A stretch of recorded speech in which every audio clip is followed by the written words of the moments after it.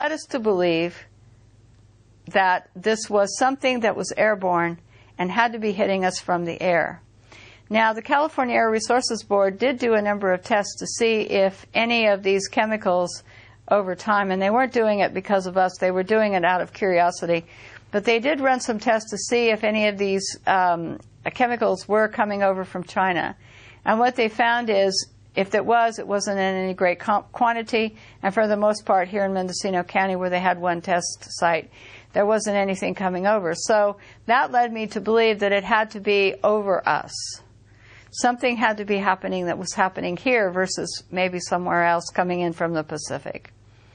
So that sent me off to look at government documents on these chemicals, how dangerous they were, where they were being used, factories, everything. And what I found out was that we were having these spikes here, and we have no industry between the Pacific Ocean and Hawaii and where we are here in Mendocino County.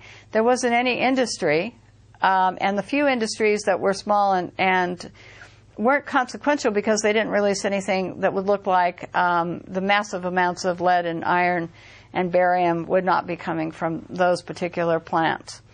Professor Gregory Benford in 2006 was on KNBC and interviewed on television in Burbank, California. And what happened is he said that you can mix aluminum and barium and you can make clouds, and that he saw it coming that they would be able to put these clouds where they wanted them to do what they wanted to with them. And he's part of the Geoengineering group that I was present at when they had that meeting at NASA Ames. The second thing is that I started to look at other programs that the government was doing, atmospheric testing programs, other things, not related to the jets.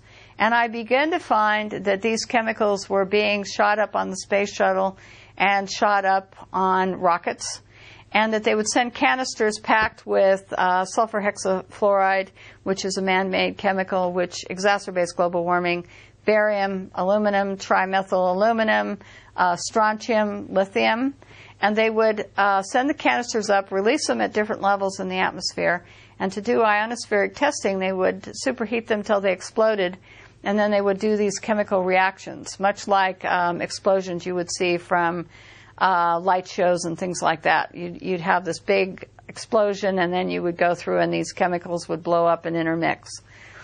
So the barium, I began to think that were these coordinating, these atmospheric tests, were they coordinating with the spikes in California and other areas? And I believe that from some of the data that I looked at, trying to correspond the dates of the tests, when they were done, and also the water data and the air data, I think that some of these could have actually added to the water pollution in the state of California airborne, because this would come down.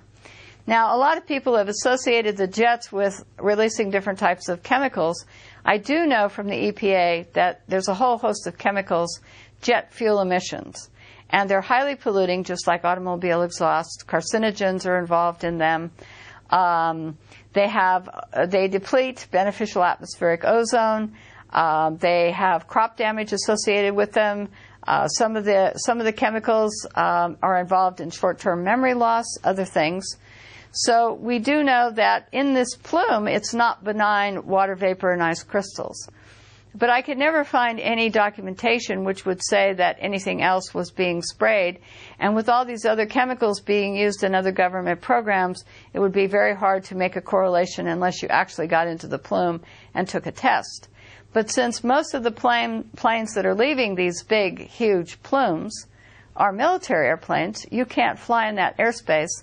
Pilots would be arrested, and it would be extremely dangerous to get into that airspace under Homeland Security rules and regulations to be able to take the test. So having to take a test at altitude and in other areas, it makes it very difficult.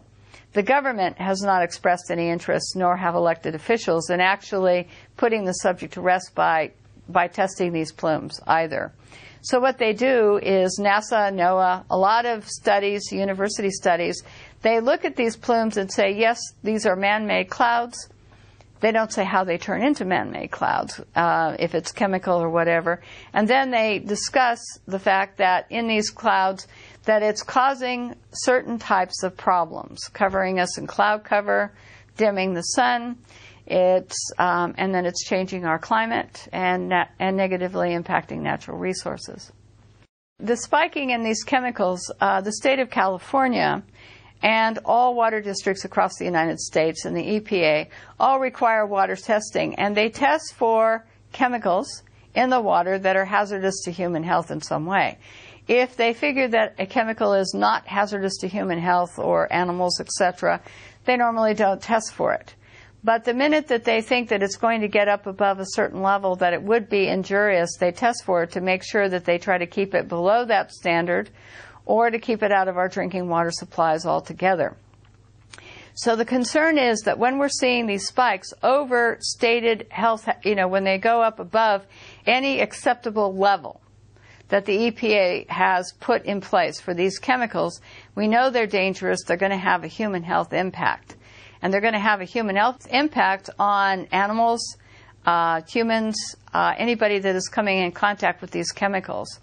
So this is what we know, is that the EPA and all these government agencies wouldn't be testing unless there was a problem. What impact they're going to have is each chemical has a different property to it, and they have synergistic effects.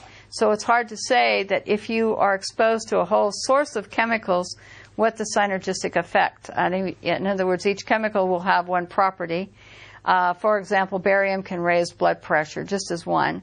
But when you combine that with other chemicals, then what kind of reaction are you going to get? How much are you exposed to, etc.? So we have that element of it. But persistent jet contrails, on the other hand, are changing our climate, and they're changing the agriculture part of what's going on with us. When you change the climate and you change the microclimates and you put in more cloud cover, you're going to lower crop production. And they know this from University of Illinois corn crop studies, that if you have normal rainfall but you have more cloud cover, crop production drops.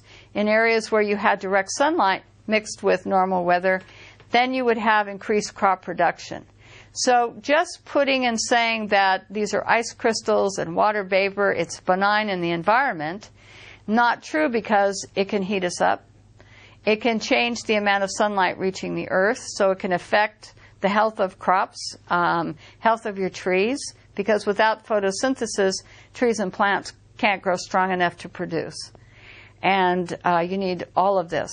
So to say that we're going to cut off the sunlight by either geoengineering or through allowing these persistent jet contrails to keep persisting, what we're saying is we're changing our climate, we're doing a geoengineering project, and it's going to have consequences on our food supply. Any chemicals added would have consequences on our water supply. So there's a broad impact here. So whether I know what if jets are spraying anything in particular, what I do know is that they're already harming the environment, and that there's a lot of studies that talk about the impact in coming years will be tremendous. In some cases, they don't know what the effects are. They want to experiment. And they readily admitted that. That was one. Two, they want to be able to continue with their work, because that's job security for a lot of university professors. Three, several of them have stated, well, the public, we're going to be who the world turns to when global warming becomes this big problem. They're going to ask us to save the world. We're going to be the new stewards of the environment, and our programs are going to be the ones that will be initiated to save the world from global warming or whatever catastrophe. So therefore, we have to experiment now, get the funding and experiment now, or continue our experiments so that we are ready to be the new stewards of the environment. But the problem is, when you start putting up chemicals and you start doing atmospheric experiments, you start to impact agriculture, food supplies, watersheds. You start to impact everything that we depend upon for life on Earth.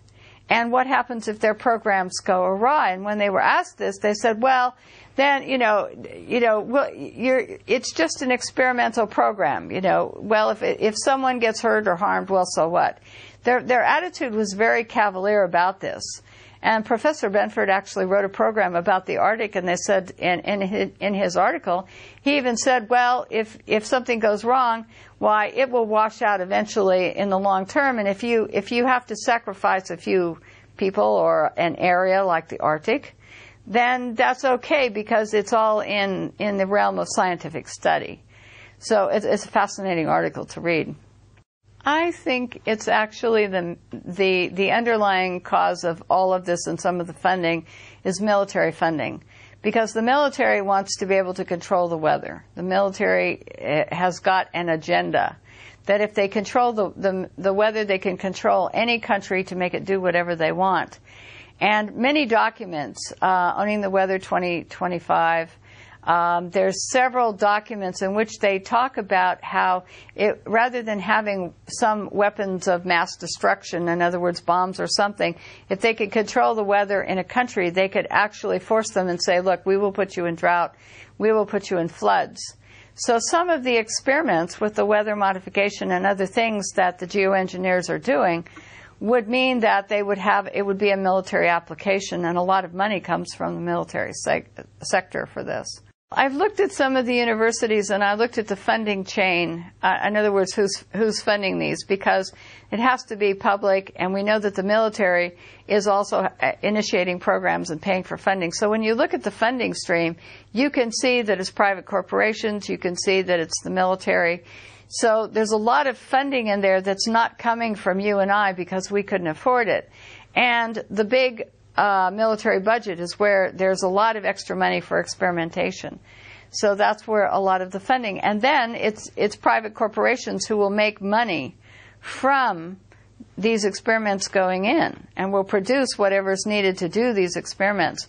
So that funding is coming in. It's like the CRES program, the CRRES, when they were sending up these canisters loaded with chemicals to superheat. Well, that was a NASA budget, that's the U.S. Air Force budget, and then they do ionospheric testing. Well, how do we know what impact that had on the environment that protects us around the Earth? We don't really know. We just don't really know. The first thing that we started to notice about jets and these engines is they would leave a small contrail, very small. You would see it behind the plane, it would disappear within seconds and be gone. All of a sudden, this new phenomenon began to appear somewhere in the late 1980s, as far as I can document from Mendocino County, looking at pictures and weather documents and cloud pictures, old cloud pictures. All of a sudden, there seemed to be a time when NASA and other agencies began to realize that contrails were beginning to persist. So NASA started studying jet contrails, and they started to see that they were persisting for up to 20 hours. They could cover 4,000 square kilometers. So they could cover huge areas, one contrail this is.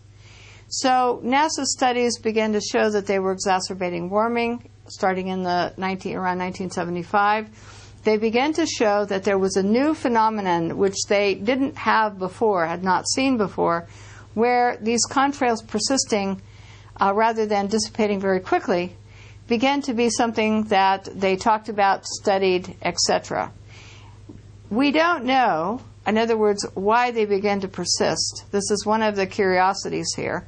And we just know that the studies, that they were studying them, but they didn't study what they were composed of, why they would be forming, and, in other words, expanding to such huge sizes. But my curiosity with NASA became that when they were talking about persistent jet contrails, they didn't talk about the fact that there were all these different varieties.